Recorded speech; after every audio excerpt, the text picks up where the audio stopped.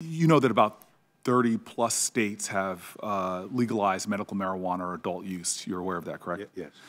In 2018, Attorney General Jeff Sessions rescinded the Cole Memorandum, which provided guidance to U.S. attorneys that the federal marijuana prohibition should not be enforced in states that have legalized marijuana in one way or the other. Do you believe it was the right decision to rescind the Cole Memorandum?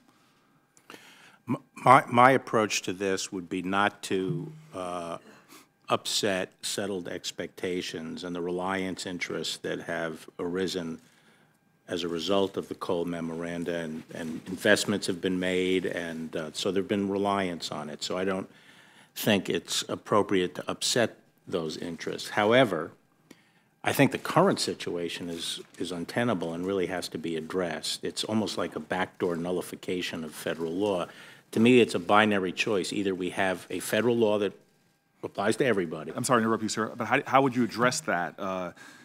Well, do you think it's appropriate to use federal resources to target, marijuana businesses that are in compliance with state laws? No, I said that. Yeah. That's what I said. I'm not going to go after companies that have relied on the Cole Memoranda. However, we either should have a federal law that prohibits marijuana everywhere, which I would support myself, because I think it's a mistake to back off on marijuana. However, if we want a federal approach, if we want states to have their own laws, then let's get there, and let's get there the right way.